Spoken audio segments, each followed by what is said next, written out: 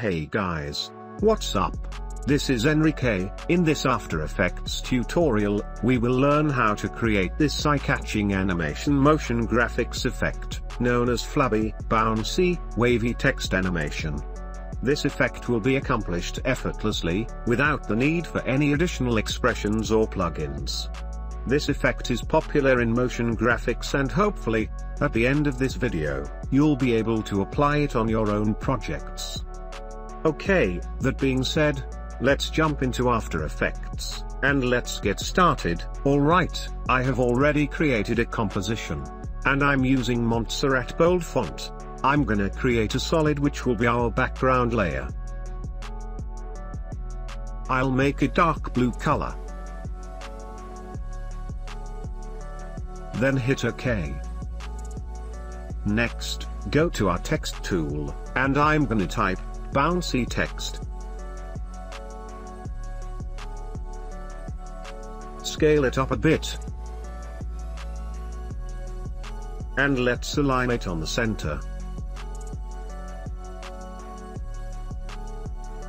Go to text property, click animate, then hit scale. Let's rename it as scale.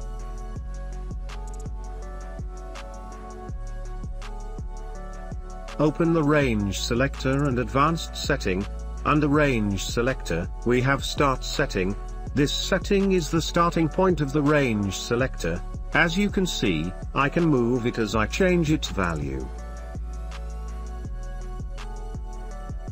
We also have here, end setting, which is actually the end point of the range selector. I can also move its location by playing with its value. Now, I'm gonna set my range. Inside this range, let's say I'll enclose around 4 characters. Once already set, we can now go to offset setting, which we can now use to control the location of the range. Next, drag the value of the offset setting to the left, until the range selector, move all the way to the left side of the word. So in here, we have -59%, then create a keyframe. Move the timeline indicator to the right about a second, then change the value of the offset to 100%. As you can see, our range selector now moves from left to the right side of the word.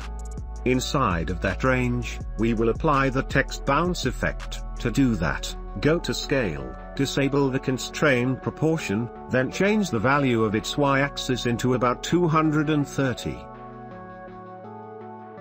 As you can see, the scale effect now appears on the range selection that we have created. Now, you can go to amount setting of the scale animator. We can use this setting to increase or decrease the scale effect.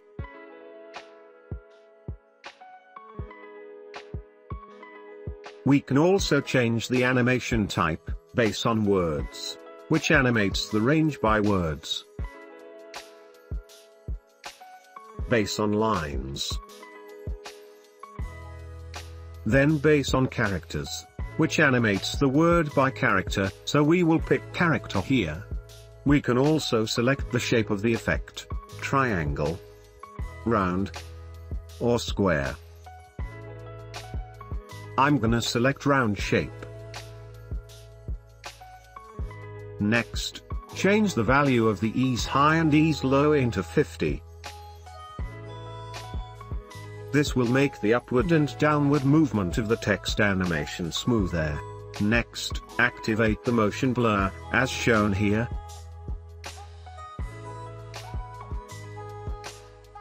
The bouncy text effect looks good, but there's more we can do to make it look better.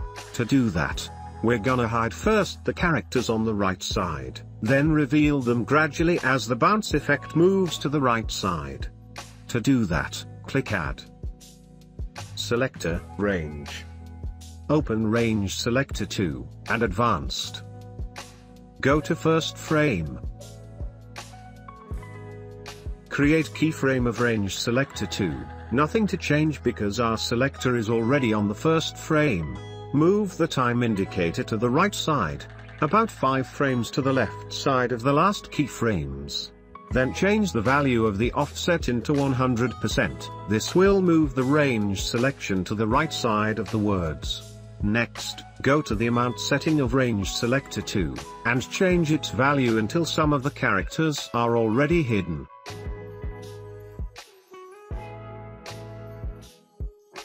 For me, it's 77%.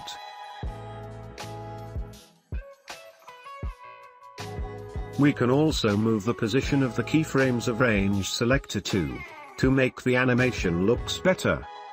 And also its ease high and low value. Another thing we can do is ease all the keyframes. Next, we have one more thing to do. As you can see here, the shadows of the characters are still visible even before the animation plays. To fix that, click Animate, then Opacity. Rename the animator as Opacity.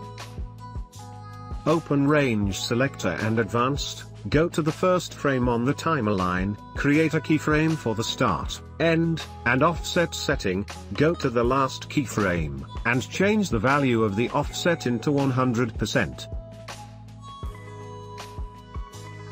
Go back to the first frame. Create a keyframe for the opacity and change its value to 0. As you can see, the shadow of the characters are no longer visible. Then go to the last frame, and change the opacity value to 100%.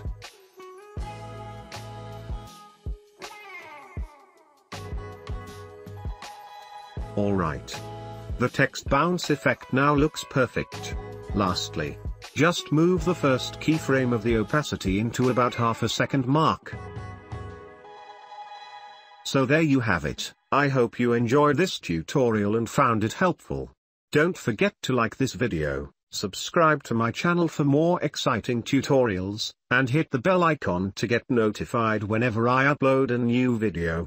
As always, if you have any questions or suggestions, feel free to leave them in the comments below. Thanks for watching and happy animating.